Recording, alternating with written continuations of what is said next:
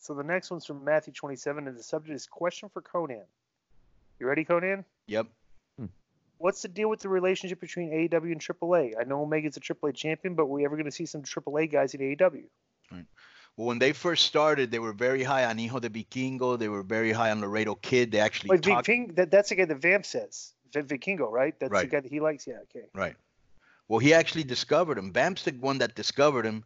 When I got to AAA, Vamp hadn't used him. I was like, how come you're never on TV? I was like, how long has it been that you've been on TV? And he said, like 5 months.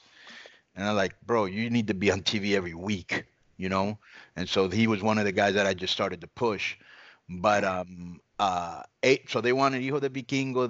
They talked to Laredo Kid, and then just as Laredo Kid was about to sign, he got on this humongous reality show in Mexico, and he was there for like 3 or 4 months.